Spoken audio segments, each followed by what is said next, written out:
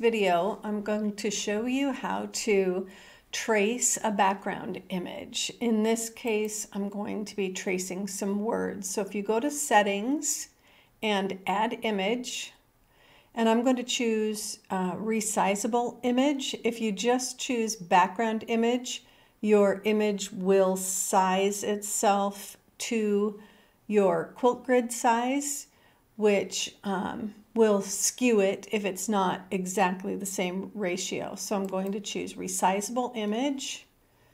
I'm going to browse to the image that I want, which is on my desktop. There it is.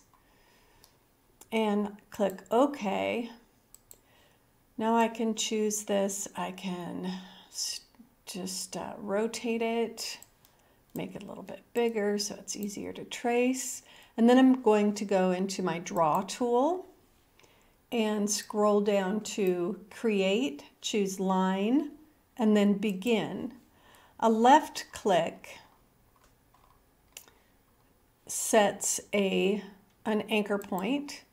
So I'm going to just choose a few points here. And I'll show you how this works. And we'll do the A first. I'll say Done. Now I can select the line that I've created and I can smooth it out. And the way I like to do that is I right click on that line and turn it into a curve. That way I can make it a curve, just like that. Right click. That one looks actually pretty straight. This one I might turn into a curve a little bit more. Just like that.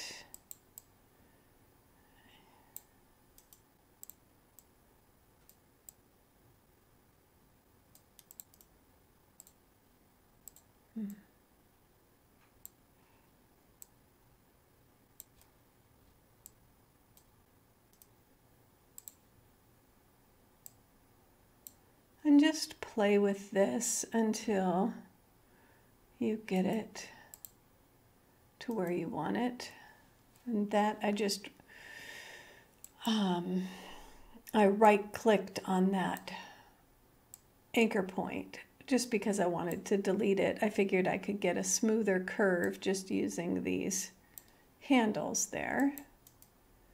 Curve.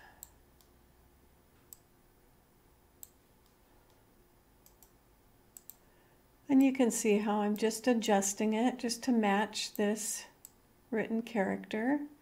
And then when I'm done, I can stitch it